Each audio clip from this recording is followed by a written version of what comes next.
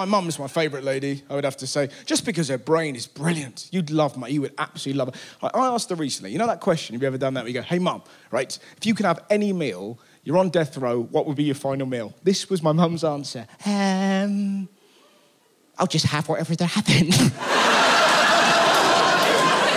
The game. You can have a... Well, what crime did I commit? It doesn't... To invent a crime. I'm like, I don't know, Mum, you killed a pig with a hammer. Jesus, did I?